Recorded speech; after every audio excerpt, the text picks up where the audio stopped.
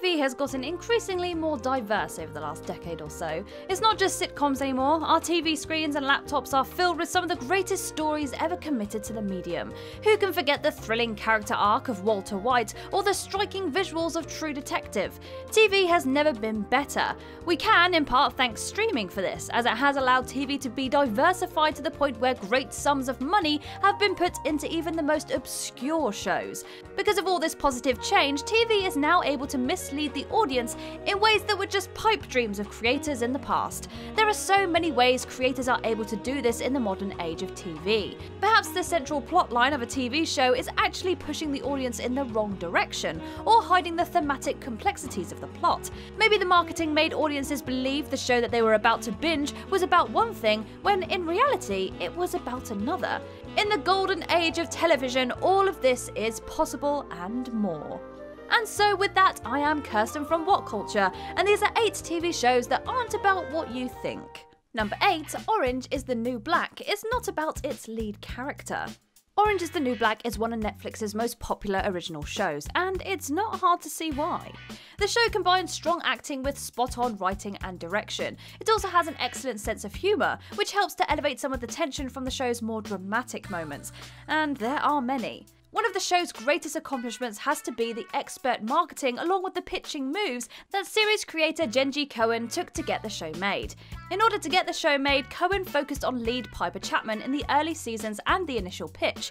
She would describe Chapman as a Trojan horse, one that was used to mask the series' true narrative focus. The marketing worked in a similar way, lulling people into belief that the show was primarily focused on Chapman.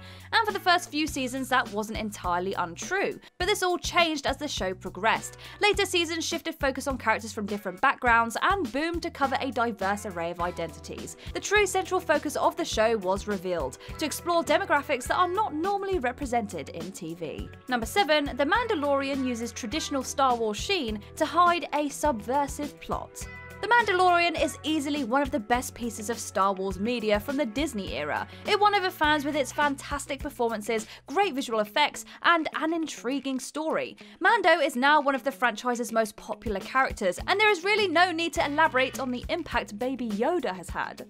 He's just so cute! While the show may initially seem like a classic Star Wars story wrapped in a Western-style package, that isn't doing its smart reworking of the Star Wars formula justice. If one theme could be picked out from the 9-film-long Skywalker saga, it would be parenthood, or lack thereof. Each trilogy has explored what it means to be raised without certain parental guidance, from Anakin lacking a father in the prequels along with his mother being killed, to Luke having the galaxy's most evil man as his dad. The saga is about the failure of parents, and the less said about Rey's parentage, the better. The Mandalorian is the inverse of this. In the show, Mando is both learning how to become a good father and how to love something after a life of killing. He is the first Star Wars character who is actively trying to be a good parent. This subversion of the classic Star Wars formula isn't given enough praise. The show is often hailed as a return to classic Star Wars, and while this is certainly true in terms of aesthetics, in terms of plot, it is very much the inverse. Number 6, True Detective uses a murder mystery to explore nihilism. Perhaps one of the best first seasons in TV history, True Detective rightfully received critical acclaim when it first aired back in 2014. This was in part due to an unlikely whirlwind of fantastic creatives behind the show. Creator and lead writer Nick Pizzolatto created a brilliant set of characters, with some excellent dialogue to back them up, while Matthew McConaughey and Woody Harrelson expertly bring the central characters of Rust and Marty to life. All of this is topped off with Cary Joji Fukunaga's outstanding direction, which helps to hone in on the atmosphere and tone of the script. It was an unlikely formation of excellence. Ostensibly, the show is a murder mystery that is wrapped up in the classic format of a police procedural. The serial killer that Marty and Rust hunt for the duration of the show is the driving force of the narrative, and all of this is bound up in the standard plot progressions of a police drama. This was, of course, Peter Lato's intention. For him, though, the show is actually about nihilism and exploring both of the men's worldviews. This explains the long monologues that Russ gives about existence being pointless and the fact that the actual case becomes less important over time. Peter Lato is quoted as saying, "Nobody was going to let me make a TV series about two men riding around talking, so I put a murder in there." He has further said that the machinery of the police procedural was used to actually get at what interests him, and that's the worldviews of the protagonists. Number 5, BoJack Horseman is not a silly cartoon. While it might seem like another Family Guy or South Park on the surface, BoJack Horseman actually has far more depth than one might initially assume. Created by Raphael Bob Waxberg, BoJack Horseman follows a misanthropic anthropomorphic horse, BoJack, who is the washed-up star of a popular 90s sitcom. Even with such a bizarre premise, the show has gone on to become one of Netflix's most beloved series.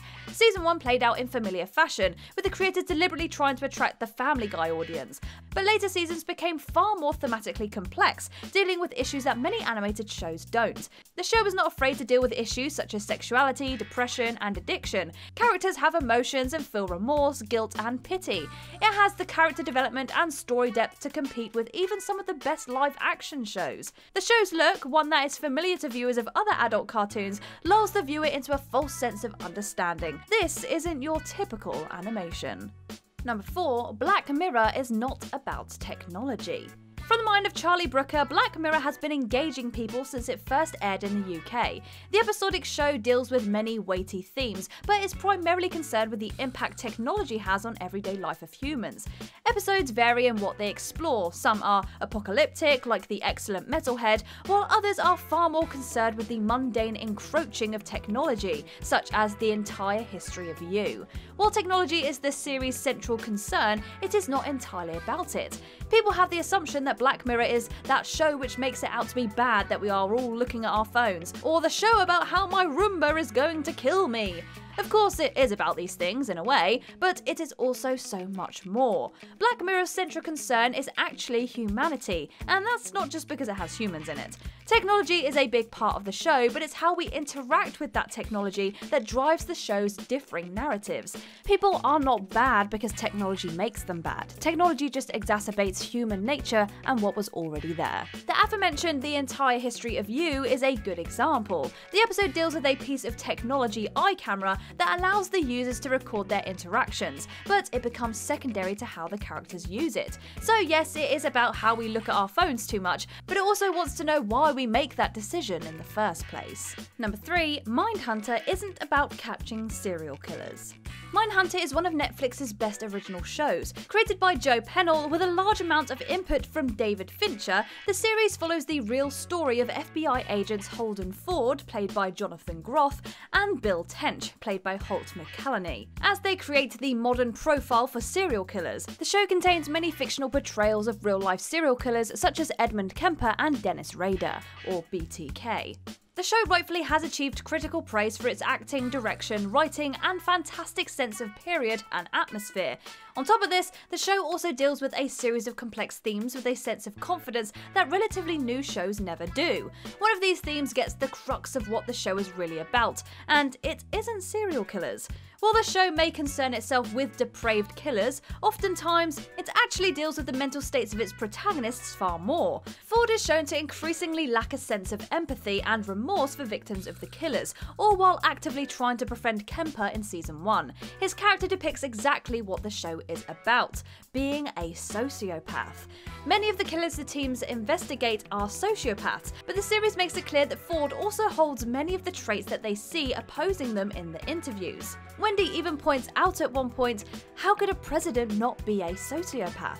Her point is clear. Many of us have the tendencies of the killers, and under different circumstances, we could become one too.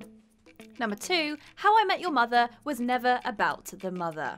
Every How I Met Your Mother fan remembers the final episode. Well, they mostly remember how it undermined a whole season worth of character development, along with seemingly disregarding the central drive of the show. However, what if it was always meant to be that way? While the driving force of the show is Ted's search for the elusive one, an argument can be made that Ted, for the most part, is just trying to warm his kids up to the idea of him asking Robin out after the mother's death. We can see this from Ted's flattering description of Robin that he gave to his kids, a description that one would reserve for someone they deeply love. One only needs to look back at season 1 and 2 to see how head over heels he was for Robin. This was the show's creators' intentions all along, since the controversial ending was actually filmed years before we all got to see it. Barney Stinson actor Neil Patrick Harris even confirmed a fan theory that Ted may have been exaggerating Barney's womanizing nature, so his kids would be more accepting of him asking Robin out after the two divorced. While many are still mad at the final episode, consider that it was always the intended ending. The mother was just a stepping stone. Number 1. Better Call Saul isn't the story of Saul Goodman. After the success of Breaking Bad, some form of auxiliary media seemed almost inevitable. It was just a matter of what it would contain. Fans were delighted when it was announced that the next story from the world of Breaking Bad would be a prequel series featuring the beloved character Saul Goodman.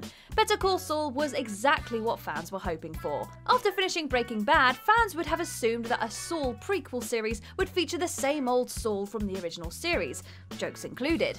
Creators Vince Gilligan and Peter Gould even shopped around a straight sitcom version of this take, but were ultimately not interested. They saw Saul as a character that worked better as a comedic relief, not one that would carry a show. The decision was then made to center the plot of the show around Jimmy McGill's transition into the infamous Saul Goodman, almost mirroring Walter White's transition into Heisenberg. The show then plays out as the inverse of what fans expected, a serious character study with only a sprinkling of humor. While the addition of classic Breaking Bad characters such as Mike and Gus might seem to put the show in the direction of a more straightforward Breaking Bad prequel story, the sheer amount of it is surprising. Many fans expected the show to simply follow good old Saul, but instead they got a hard-hitting character study with Jimmy and some of the original Breaking Bad cast. The Saul transformation doesn't even happen until 5 seasons in, showing where the show's real interests are. And there you are, the 8 TV shows that aren't about what you think. But let us know what your thoughts are down below. If you like this video, give it a thumbs up, and if you haven't already, click that subscribe button as well as the little bell icon to be notified of any new videos coming your way. But for now, I have been Kirsten Ria from What Culture, and I'll see you in the next video.